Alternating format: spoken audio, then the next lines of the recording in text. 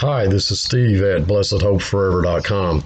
If you just trusted Jesus Christ as your Savior, your personal Lord and Savior, and you prayed that prayer and you meant it from your heart, then I declare to you that based upon the Word of God, you did so because you were God's child. All that the Father giveth me shall come to me, John 6:37. And if that does not say that the Father gave you to Christ before you came to Him,